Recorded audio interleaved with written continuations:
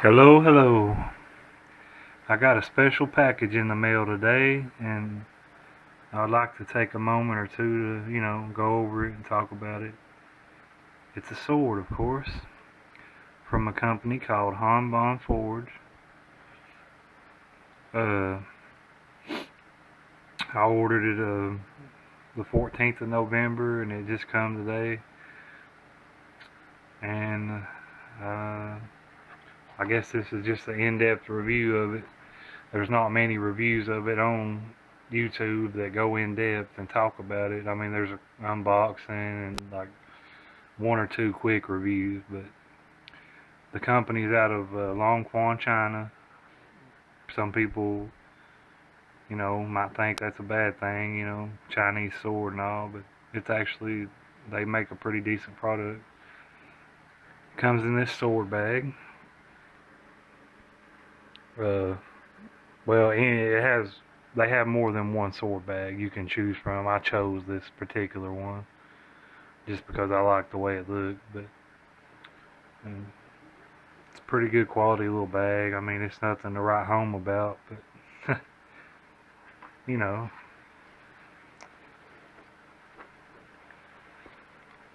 Let's see if I can get her unwrapped here. And yes, sorry for the camera work. I'm doing this all one-handed, so. Okay, talk about the fittings that I got put on it were brass. This is one of their custom katanas. The fittings on it, the Suba is brass, the Fuchi is brass, the Manuki are little brass snakes, and the Kashira is a brass little coiled up snake. The Samegawa is, I'd say it's about medium quality. You ain't gonna be able to see it good at this camera because it's crappy, but the Ito is black cotton. Is wrapped very well, very tight wrap on that. The saya is just your standard cheap saya. They do have high quality sayas with bullhorn and ray skin, but I didn't want, I just wanted the cheap saya. So the Sago is cotton, which on some cheaper swords, they use nylon, but this sword wasn't that cheap. The Suba is a snake theme. As I said, it's brass. Pretty high quality, in my opinion.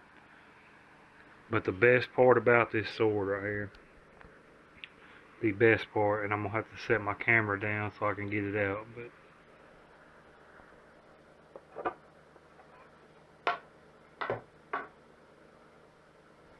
the best part about this blade right here, this sword, is the blade. It's a 1095 high carbon steel.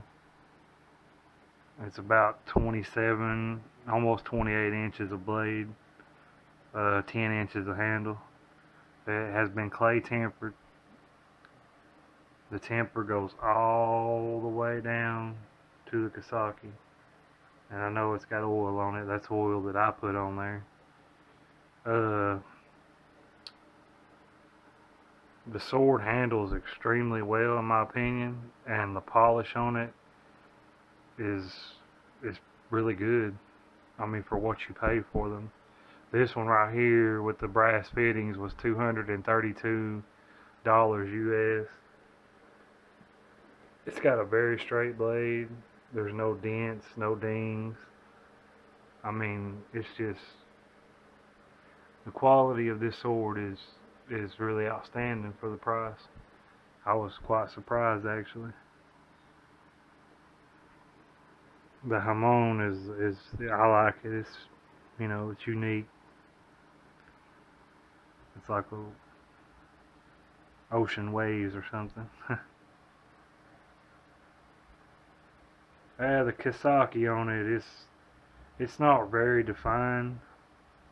It has some definition, but it's not like super defined.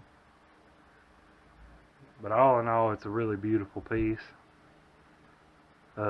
Like I said, no rattle, everything's tight.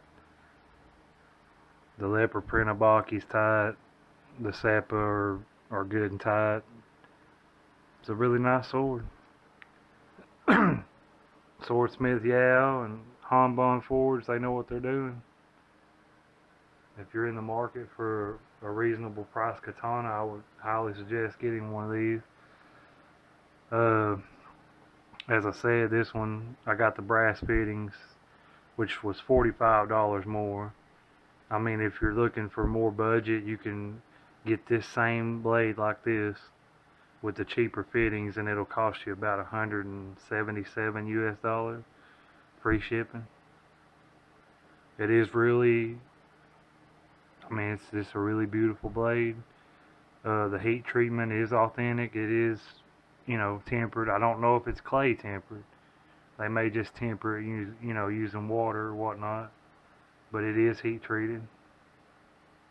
I mean, you can see, you know, where the harder steel is, even in places. I mean, it's just a really nice piece. Like I said, it's you know, in my opinion, it was worth every penny. The polish on it's excellent.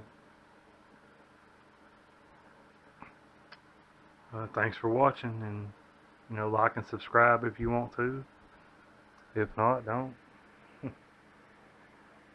But I'm very pleased with it.